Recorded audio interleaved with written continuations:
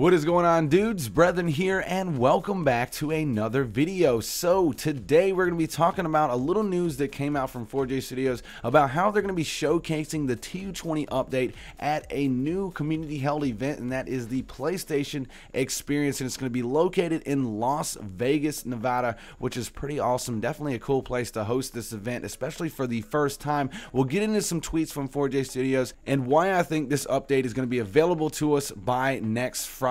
So if you guys do go to enjoy this video, please do hit that like button for me, and if you're new to the channel, feel free to subscribe so you don't miss stuff like this in the future. Alright guys, so first up, 4J says, we're looking forward to being at the first #PlayStation Experience in Las Vegas this weekend. Hope to meet some of you there. And for those of you that don't know what the PlayStation Experience is, it's basically a new community held event. So 4J Studios is going to be there. There's going to be tons of other game companies and developers that are going to be there testing new games, showcasing new games, and it's going to be a pretty cool event in my opinion. So if you guys would like to actually check this out, or are interested in any news on this subject, I'll have a link to that in the description below. But moving on, guys, this is how I know that they're going to be showcasing the TU20 update at this event. And Michael Hansen, which is a 4J artist, he does texture pack work for them and things like that, he said, me and Kate at 4J Studios will be showcasing our up-and-coming #Minecraft update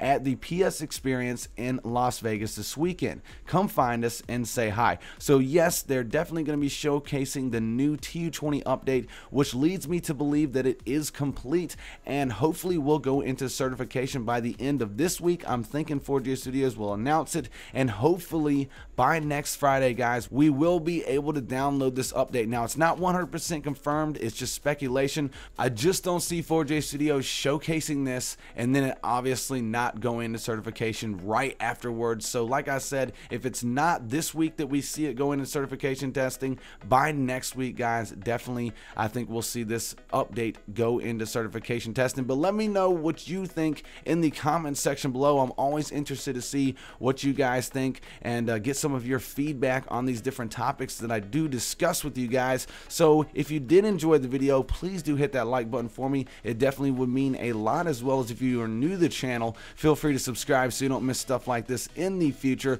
That's pretty much it for the video. Thank you guys so much for watching though. Other than that, guys, hope you are having an awesome day, and I will see your face in the next video.